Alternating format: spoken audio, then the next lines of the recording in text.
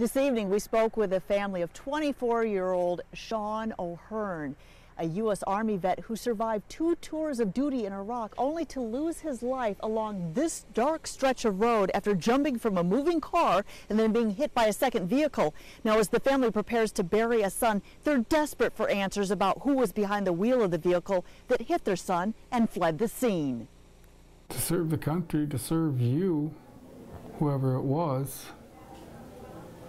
and then not to honor him, it just ain't right. The father of the victim of Saturday night's hit-and-run crash, 24-year-old Shawn O'Hearn, a U.S. Army vet who served 2 tours in Iraq, is searching for answers. You know, accidents are accidents.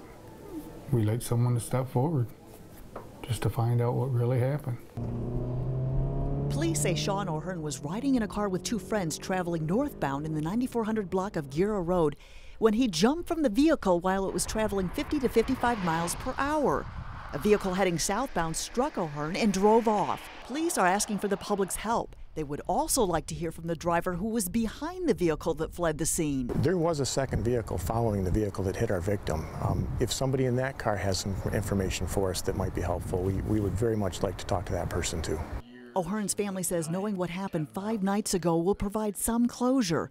But for 22-year-old brother Randy O'Hearn, answers can only go so far.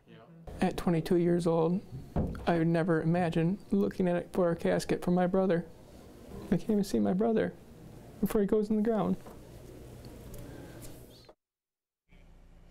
Now, Michigan State Police are awaiting autopsy results, but Shawn's father tells me this evening he feels that his son may have been prompted to jump from that moving vehicle because of an argument that was taking place in the front seat of the car between the driver and her passenger.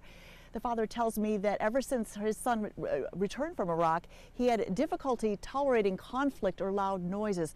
Of course, there are still a lot of unanswered questions out here this evening as this investigation continues. If you have any information on the hit and run, you're asked to contact Michigan State Police at their Tri-Cities post. We've got a number for you to call. That's 989-495-5557. Reporting live in Birch Run Township, Amy Hybels, NBC 25 News.